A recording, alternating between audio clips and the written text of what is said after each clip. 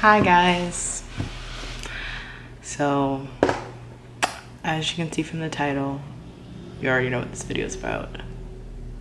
So I'm just going to start.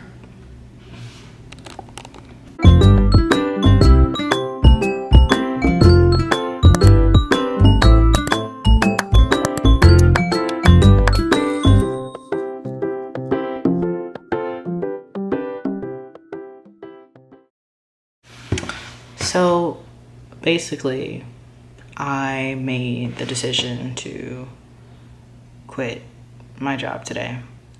And it was a very fast decision, in the sense of letting people know that I was leaving. But it wasn't a very long process of actually making the decision to do it like in a long-term situation. So the place that I worked at, I had actually worked there for 7 years, and during those 7 years I have met so many amazing people. I got to learn so many amazing things. I got to go to so many amazing places and do things that I personally, I'm not gonna say I never thought I would do, but I never thought a simple job like that would let me do these opportunities. And I'm not like meaning big opportunities, I mean like small stuff, just small stuff that, you know, the 19-year-old me was like, oh, that's like a big person's thing, like I don't do that. So yeah, I loved my job. Actually, I'll tell you like the field is in. So the field is retail. So I actually started this retail job when I was 19, and I never forget, my first day was Memorial Day, and I was so excited. Like I was so excited to be able to talk to people, to be able to customer service, to be able to just like be a part, like have a personality. Like I felt like in my normal life I never really got accepted or got to express who I really was, but now I get to express who I really are to complete strangers, and once they walk in the store they won't care anymore. So you know, that's why I love my job. And I also love helping people. So it was perfect. You know what I'm saying? The idea of, you know, having to be this character on the floor, but at the same time being able to help people, two things that I love. So I remember my first day, I actually got teamed up with this other girl who later I became her superior.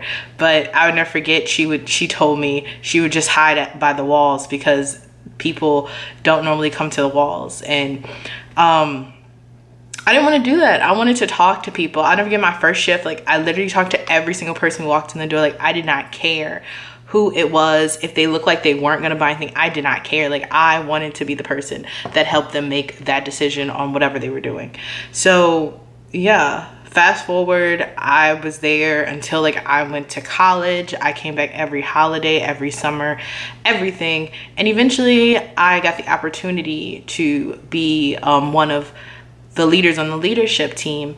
And it was probably one of the best experiences ever when it came down to being able to give feedback to a company, being able to give that perspective of what is actually happening. Because I had a regional manager who was very influential in the business, and being able to have that ear and have that person and being able to give that person different ideas and tips, even if he didn't pass it along as yours. When you see certain things implicated in the store and you know it's something that you had thought of, you're like, oh my God, like I've like contributed. And it was great. Like I got to do a lot of social media stuff. I got to create a lot of different looks. I got to create a whole social media campaign that actually got picked up by other stores, and it was such a fun experience. And there was always drama because that's just whatever, but I never involved myself in the drama. But it was fun. It was fun to also watch my store manager from my first store start as a selling lead all the way to being the store manager and running the store, and being on that journey with her was so amazing. When I never forget, when I'm going to fast forward the story, but when I transferred to a different location, my last day, like I told myself I wasn't gonna cry, but me and her just like sat in the back and we like just bawled, because it was just like we were there with each other from the beginning. And now it was like it's over. But yeah, I started there, and then when I moved to Chicago, I actually transferred stores. And it was a very interesting experience because it's a whole different culture. It was a whole different set of people. I was so used to the people that I knew that now I had to learn a whole new group of people, and it was probably the most difficult thing ever to learn all of their names, to learn all of their personalities, to know who jokes around and who is really serious, who doesn't like to clean the fitting rooms, and who loves to stand at the door. It was hard, and I enjoyed every single moment of it. Creating these relationships and really getting to know exactly where they fit into the equation of the store, and learning how they fit into the scheduling process, and learning what their strengths are and taking those strengths and applying them to the business was what I love the most about doing my job. But I just personally, I don't know. I feel like nothing really happened. I just feel like there was a turning point in my life where I felt like it wasn't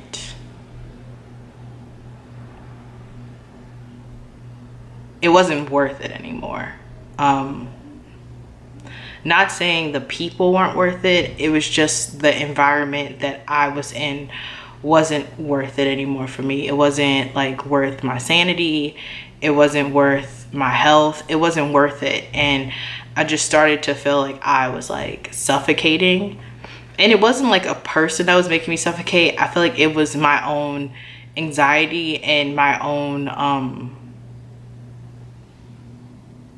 just my own thought process, to go home every night and to think that like you're doing all of this work, you're working your butt off, and you feel like you're not being rewarded for it, or you feel like someone else is taking the credit for it, or you just don't see like what the end result is. You don't know what the end result could be. And then like working for a company where you feel like they value money more than employees, which makes sense. Like every company obviously like puts their profit before their employees, but it just became an environment where it felt like it was all about money and we didn't really even matter. And I just got tired of feeling like I'm out here risking my life, my sanity, and my mental health to make someone else rich, when I can't barely even get a 50-cent raise, when I'm here waking up 6 o'clock in the morning because an employee can't get in the door because somebody else didn't show up, or me having to deal with an employee having a mental breakdown because they don't feel comfortable talking to their store manager. I felt like I was doing work that I shouldn't have been doing. And, you know, people tried to wean me away from that work, but since the work culture was not there, like people didn't feel comfortable talking to the people that they should be talking to, it put more pressure on me. And honestly, like I loved all my employees. I loved hearing whatever they needed to talk about and trying to figure out a way to accommodate whatever they needed. But at some point, when you're not getting paid enough to do that, and you're not getting paid enough to like deal with all the drama and just unnecessary things that shouldn't be happening, like I feel like I've been at a store where literally, and the people who watch this video know exactly what I'm talking about, things got bad. Like they got bad, and we still came to work every day happy to be there, except for like 2 people, but most people came happy to be there, even when it was terrible, even when it was like the most drama ever. Like I've been through some messed up stuff at work, things that I will never speak of or throw people under the bus with because I'm loyal, but I just personally feel like it was worse than what I was going through, but for some reason my mind could not fight it, and it was not worth it. And I just kept saying to myself, like, why would you want to stay somewhere that's making you unhappy, that's making you not sleep, that's making you feel like you're suffocating? Like you're not out here begging for money, you have other streams of income. Why are you doing this to yourself? And on top of that, you're risking your physical health with all the coronavirus going around. So why are you putting yourself in that position and in that situation?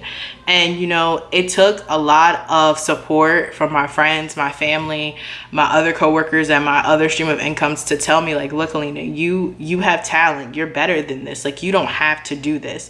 And you know, I kept feeling like I had to do it because I was trying to stop myself from feeling scared. And I've realized these last few days that it's okay to be scared. It's okay to have some type of anxiety, but it's not okay to do something just because you don't want to upset people or disappoint other people or anything for other people. Like, you have to do this for yourself. This life is your life. Like, life is very short. You can't sit here and prioritize someone or someone's company or something because you don't want to disappoint other people.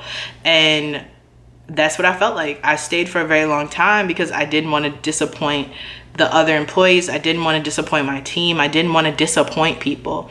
But I realized at the end of the day, the person that I was disappointing was myself, and not allowing myself to excel. And part of me was sitting here thinking to myself, I was about to give up my remote job that pays me double what this job pays me. And I'm getting to do exactly what I love, which is creating and marketing and everything to work at a retail store. When I literally sat down and literally put it A plus B equals C, I was like, Alina, how stupid could you be? Like, this makes no sense. You have what you want right now. You manifested this months ago. You wanted to be at a remote job so you could be able to focus more on YouTube. You can be able to focus more on your social media. You can be able to focus more on your business. And now you have this opportunity and you're about to give it away because you don't want to disappoint people. That's crazy. Like, I was like, girl, I was sitting here like, bro, we gotta do better, girl. You know, at the end of the day, like, these people, it's not like they're dead. Like, I can still talk to them. I can still communicate with them. We live in the same city. Most of them already been to my apartment. They know where I live.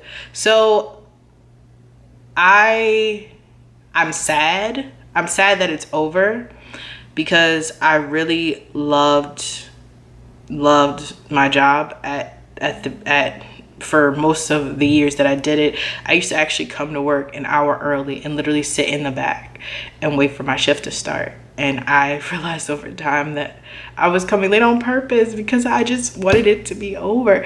And I'm not gonna cry because, like, we're not doing that on camera, but I'm sad. Like, I'm sad that I don't even know why I'm sad. I don't know why I'm upset, but I just wanted to tell you guys that if you're not happy doing what you're doing, there is always a solution out. There's always, if you have to create an action plan, if you have to literally just drop everything and just start from the beginning, like, there's nothing wrong with doing that. And you can't allow fear or other people's opinions of you stop you from doing what you want to do.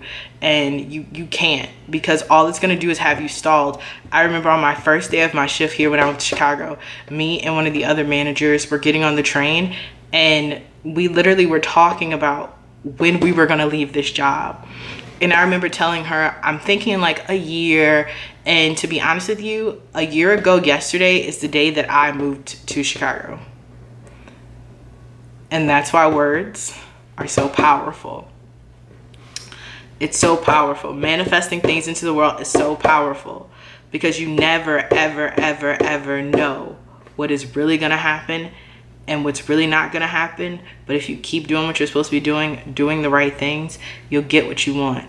But don't let other people and fear stop you. You can't, because what you do is you suffocate yourself and make you feel like you are obligated to do something. The only person you have an obligation to, unless you have kids or a husband, is yourself. That's your obligation. To make yourself happy, to make yourself successful, to make yourself feel like a person.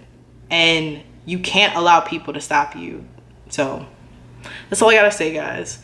So thanks for watching. I know I was all over the place. I'm not gonna edit this video because I know if I edit this video, I'm gonna cry. So I'll just post it in its entirety. So I'm sorry if there's a bunch of pauses and stops and stuff, but thank you guys for watching and see you next time.